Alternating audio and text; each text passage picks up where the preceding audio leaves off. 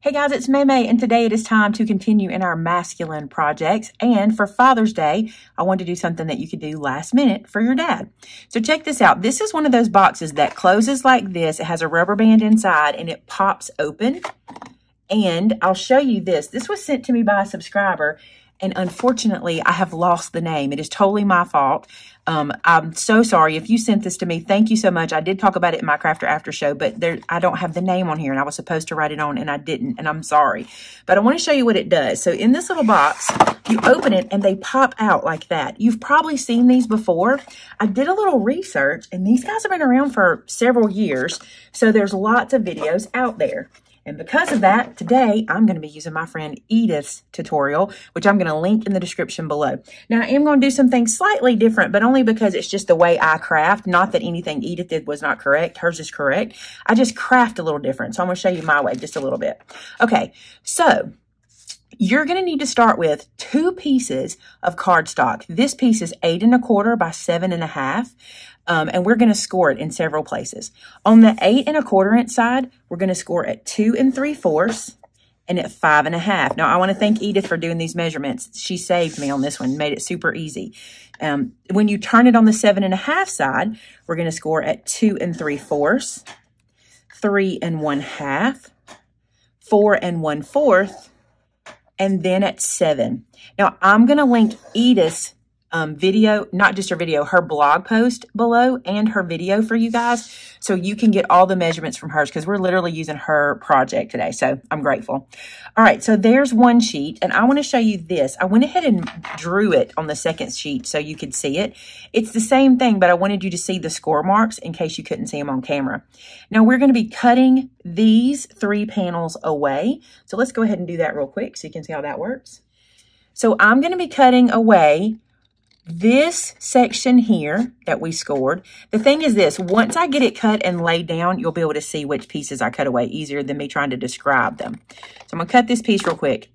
Okay, so these are 3 panels we don't need, and what we do need is that one flap left and cut to it. Okay, so I'm going to do the same thing over here. I'm going to cut this little guy off. Now I'm going to tell you, I think after making several of these boxes, you need to try to be kind of precision on this as far as your cuts and your folds are concerned. So I'm going to show you some places I've made some little edits to make it a little easier for me. All right, so once you've cut these 2 flaps off, we need to do some kind of like fussy cutting, okay? So I'm going to take a different pair of scissors, and here I'm going to slice there just to separate that little piece up to where it crosses. Okay, and I'm going to do the same on the other side, but I'm going to flip this over because I can get to it better from the back side, and I'm going to make the same slice just up to where that crosses over. See that? So you're making like a little tab here. Then we're going to come in and we're going to cut some little angle cuts. Now, these angle cuts get edited later, but for now, I'm just doing them to get them out of the way. You could actually probably wait to do these little cuts. You'll see what I'm talking about. It's one of those things that I discovered I needed to do to make my box a little squarer. And it may just be because I have kind of a sloppy hand when I fold things. Now at the bottom, this is a flat we wanted to keep, but we need to angle cut this just to take some bulk out whenever we put this guy together. So there's that.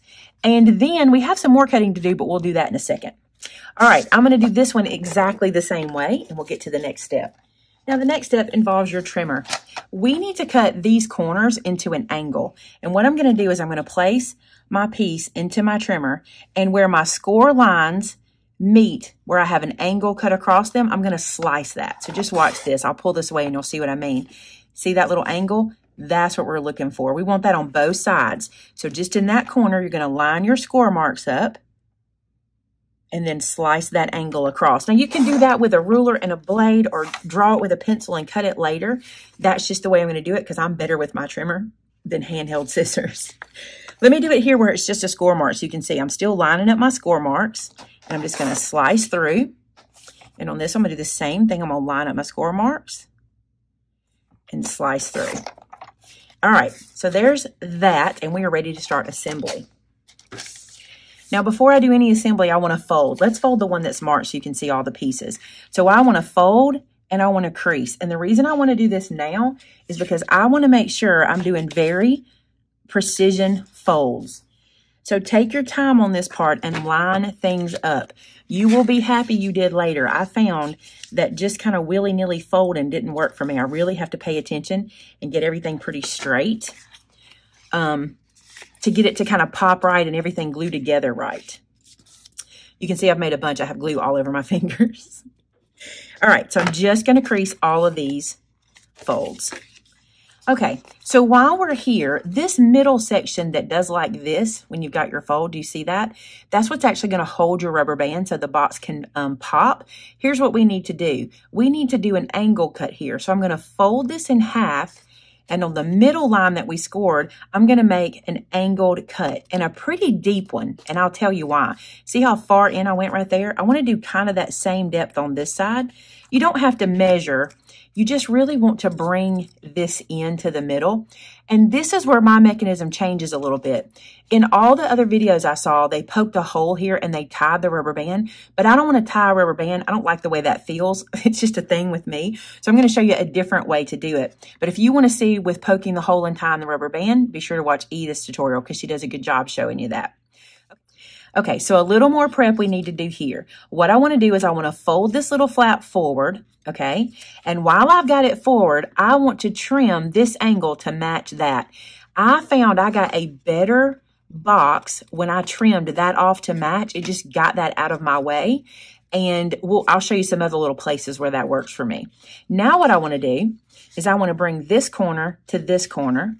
Just going to push that out a little bit. I'm going to line up those two corners and press down, and that's going to create my little side score just like that. So I don't have to do it with a scoreboard or a scoring tool. I'm just going to do it that way.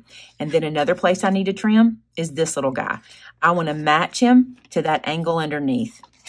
Do you see that? I promise you later it will make things go together so much better if you just go ahead and get that cut just like that. Let's do the other side. So I've got this guy turned up. I'm going to trim it to match, and it's best for me to turn it over where I can see underneath. So I'm going to trim that to match. And then laying this down, oops, wrong way, laying it down, I'm going to bring this point to this point. And I'm just going to let the score kind of create itself. But here's what you got to make sure of, y'all. This is so serious. Make sure you have a nice, clean, lined up edge there, okay? Then you want to trim this to match that angle. It might seem like overkill, and I'm not usually this like precise in a project, but those trims make this go together so much easier, or at least for me. All right, I'm going to do the other one real quick. Same thing. I'm going to do all the folds and the trims, and we'll get right back together. So I got a little ahead of myself, and I glued this, and I need to do it again. So let's do this together. So once you've got everything cut like this, you're going to lay your pieces out, and you're going to adhere these two together. So you want to put some glue on the back of the flap, not the top like I did originally. That's where I messed up. And then you want to glue these pieces together. And this is what's going to make your one solid piece. So you got your little wings here, okay? And you got this guy glued together, and he's one piece now. Okay, so this is where I'm doing something a little bit different. Let me show you. So most of the tutorials I saw, they cut their rubber band and they tied it through a hole here and tied it through a hole here. But again, I don't like the feel of tying a rubber band in my hand, so I'm not going to do that. I'm going to do it like this. This rubber band, just to let you know how big my rubber band is, if I stretch him out and measure him, he is 2.5 inches long, okay? And I'm just going to get him kind of going for a second. And I'm going to come to this top section, and I'm going to put my rubber band over that top section. And I want it to rest right in that little nook we cut, okay? So I want it to be just like that. Does that make sense? All right, then what I want to do is I want to take this other section, and I want to put him in here, okay? So I'm just going to open my rubber band again. And I want to reach over and stick this guy through until it gets to that section. And then I'm going to open it out flat.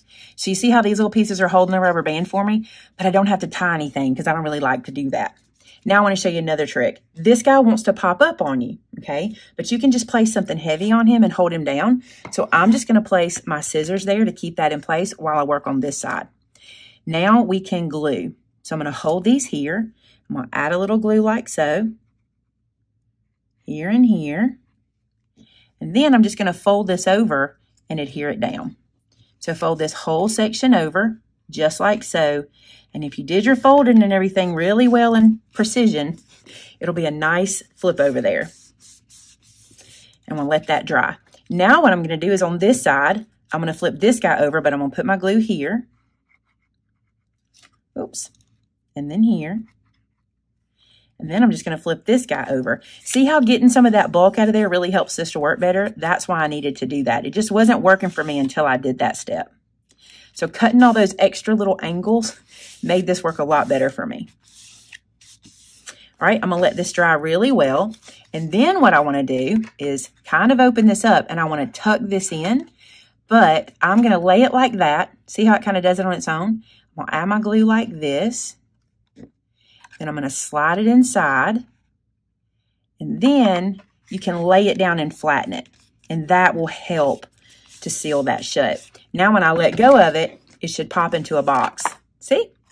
Good deal. That's how you make the box. Okay, and I don't have to tie that rubber band, but part of the reason I don't have to is because I got rid of some of those angles and stuff. So you just kind of have to trust that process. I'm not big on tying it, but if you don't have a rubber band this size and you have larger rubber bands, like maybe you have some of these, like just, you know, office style rubber bands, you can totally do what Edith did and pull it and cut it, and it works exactly the same. Just watch her video if you don't have a smaller little 2.5 inch rubber band. Okay, let me show you the ones I made earlier. So here we go.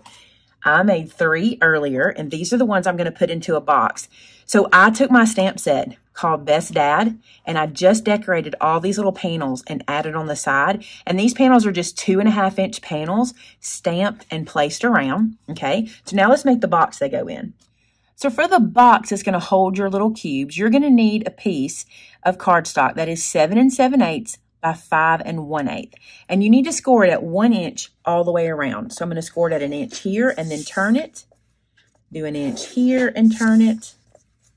1 inch here and then here. And this will become our box bottom. And we'll assemble that in just a second. Now for the sleeve that wraps around the box, you're going to need a piece that's 9 1/8 by 5 7/8. And here's where you're going to score it. You're going to score it at 1 1/8. 4 3/8, 5 1/2, 8 3/4. Cool beans. That is what we need for the sleeve. Can you see those lines? All right, let's assemble the bottom. So here what we want to do is just like we're assembling a box, I'm going to slice right here to the score lines where they cross, and I'm also going to take some of that bulk out, just like that. Okay, and then I'm going to do the same thing here. I'm going to slice up to where they cross. I'm going to take some of the bulk. I'm not too worried about the piece at the top. I'm not going to do an angle on both sides. I'll show you why in just a second. I think I get a pretty good lineup without doing that. So I'm going to do this and make my angle cut. And then I'm going to do that and make my angle cut. I probably should mention that I am cutting the score line away, but I'm cutting it away on the longer flap so I get a cleaner box. All right, let's fold and crease.